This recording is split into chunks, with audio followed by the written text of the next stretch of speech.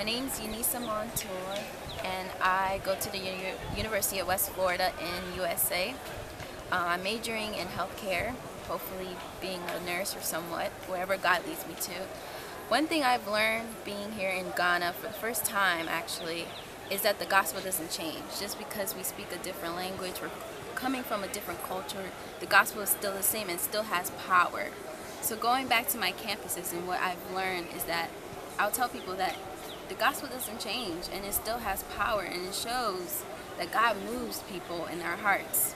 And one thing I've learned here, which I will take back to my campus, is prayer works. Prayer and provisions. God will provide everything that you need when you go out to missions or wherever you go out.